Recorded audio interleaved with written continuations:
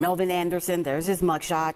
Well, he's facing several charges against him this morning, including attempted murder. He's now in custody for a shooting police say happened nearly 3 months ago. According to detectives, Anderson's wife telling them she was driving back in December when a dark-colored Jeep started trailing her. She went on to tell police she saw Anderson get out of the passenger side of that vehicle.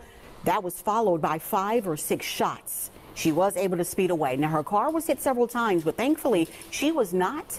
She told police she couldn't see who was driving the Jeep, but believes it may have been her husband's nephew. The nephew was eventually detained, at which time he told police Anderson did ask him to drive him around in order to help him find someone who owes him money. After several hours, the nephew says they pulled up on Anderson's wife's car, a vehicle the nephew says he didn't recognize, but shots were fired. Anderson was booked into jail where he is set to face a judge tomorrow.